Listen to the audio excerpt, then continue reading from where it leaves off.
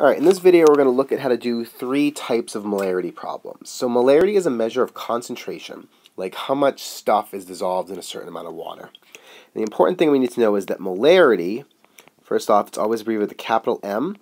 It is moles of solute, which is like the salt or usually the solid that dissolves, over liters of solution. Like, so usually how much liquid total there is, although it also encompasses how much space the solid takes up. Anyway, that's the formula. So this formula is going to be crucial to doing any of this.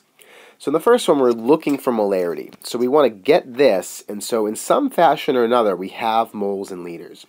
They just may not be in the form that we want. So we want to dissolve 30 grams of NaCl. That is the solute. The problem is it's in grams, and I want it in moles.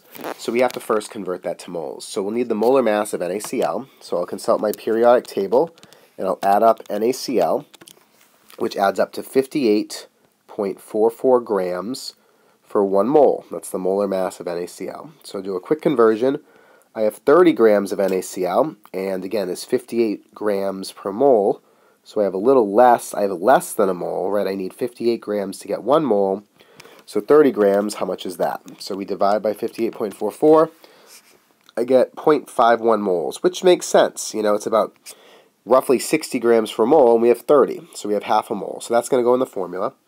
Liters of solution. So I have solution here, but it's in milliliters. So I need to know that there are 1,000 milliliters in 1 liter. So 200 milliliters of solution.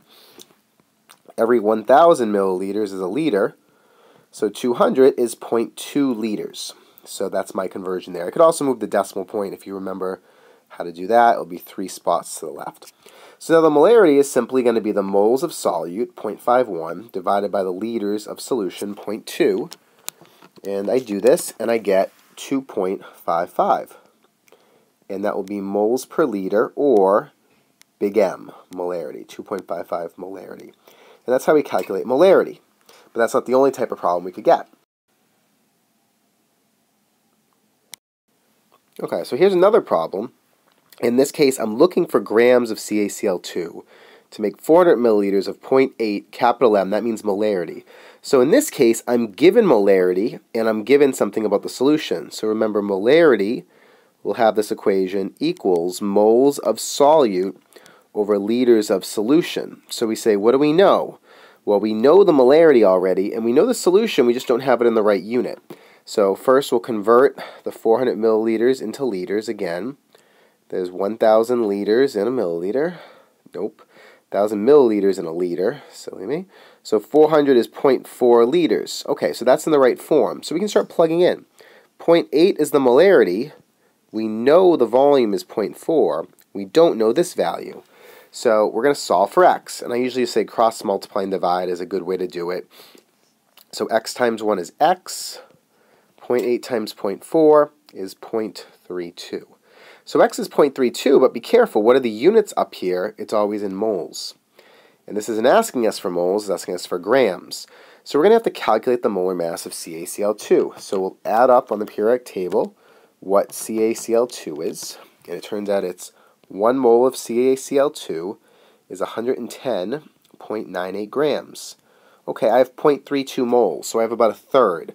So just to do this out, 0.32 moles, every 1 mole is 110.98 grams. So I'll just multiply that out, and I get 35.51 grams.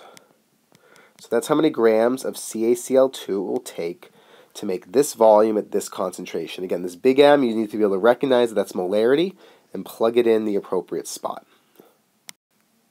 Last problem. Okay, I have my concentration. I want to know how much volume I can make. So now I'm looking for the bottom part of this equation. I know 0.8 is my molarity, and I want to know how many milliliters I can make. So that's the bottom part. That's where, except that's going to be in liters, remember. But I don't need the top part. I know 64 grams of this, but again, that's in the wrong units. I have to get that to moles. So I'm going to have to add up the mass of KNO3. So I will do that. 39.1 plus 14.01 plus 48. I get 101.11. So 1 mole of KNO3 equals 101.11 grams.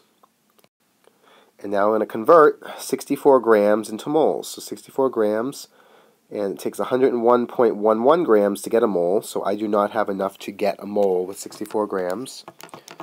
But let's confirm, I get 0.63 moles. That should make sense.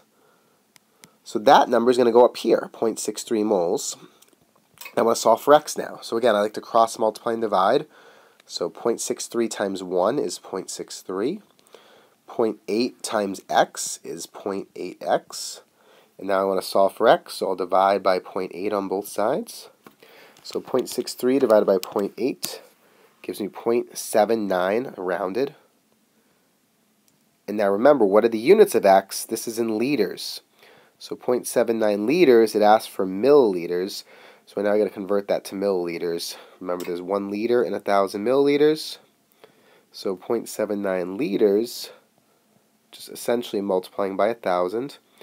I'll get 790 milliliters. And that's how you do really the 3 types of molarity problems. So it's all about using the equation and fitting your variables into the proper units to be able to use that equation. You'll always know 2 out of 3, solve for the third. So just do some practice with that until you're comfortable with it, but that's the gist of it. So until next time, I am Derek Genova. Have a delightful day.